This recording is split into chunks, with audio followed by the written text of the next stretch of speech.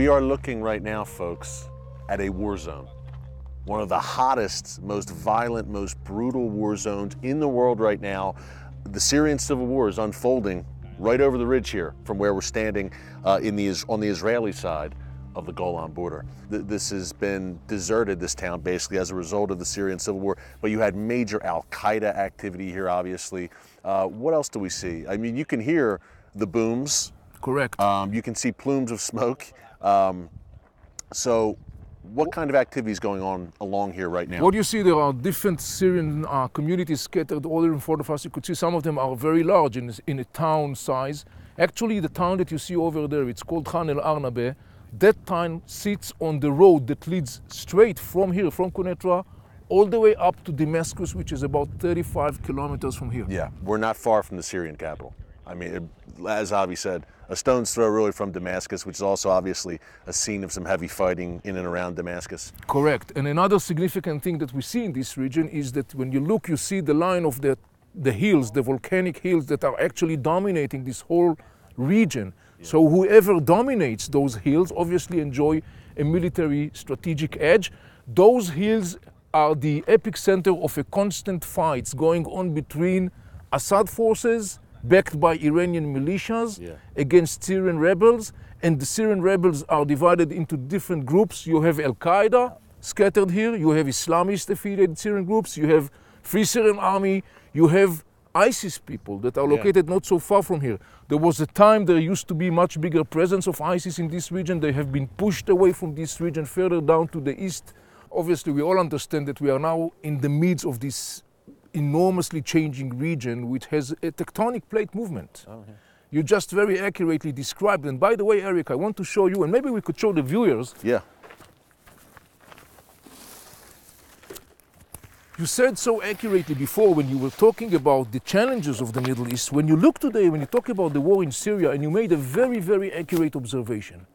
And the observation that you made was, this is no longer a Syrian civil war. This is an open Sunni, Shiite, and Iranian Arab collision stage.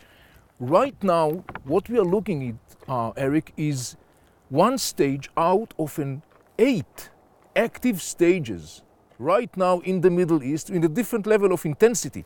This one is one of the highest one, where you could see this Iranian Arab power struggle coming into effect. So when you talk about it, you are looking at an area that Israel is located right in the midst of this huge power struggle. But when you look at the ramifications, in the sea of madness, and when you look at the potential ramifications, this is mind-blowing because as of now, relatively speaking, Israel, as of now, relatively speaking, is left intact. But that could change the next day. It could. Avi, I have a few takeaways here as you so expertly unpack the Middle East for us.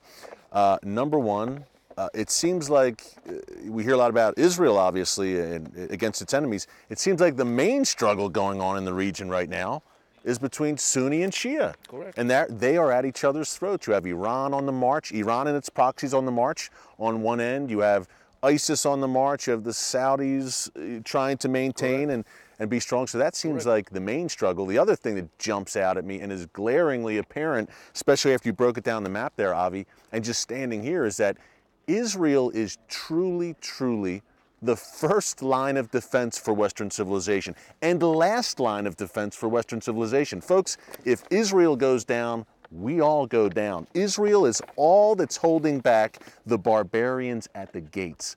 Quite literally, we are standing at the gates right now, folks, here on the Golan Heights. And the IDF, the Israeli Defense Forces, are literally the only thing holding back the floodgates of jihad from reaching the shores of the West in a major way. And you know, Eric, to expand the picture, I always like to give the following illustration, saying, imagine that you are now sitting in the middle of the Yellowstone and it is erupting, and you are having coffee and everything is fine with you. But you are sitting in the middle of the Yellowstone and it's erupting. So basically, in a way, it's kind of like illustration of what we see all around us. And as you very accurately pointed out, what we see today, the big game is the Iranian Arab power struggle. The big game is the Sunni Shiite Arab power struggle. Israel is located in the midst of this huge tectonic plate move, and as of now, it's a miracle to see how much Israel was left intact. That could change the next morning, so we have to take it into consideration. Any day. I mean, as you said, a few years ago, Avi, as we were driving up here in the Golan, it's more fortified now in some areas, obviously, on the Israeli side, because you have hell on earth unfolding across the border in Syria.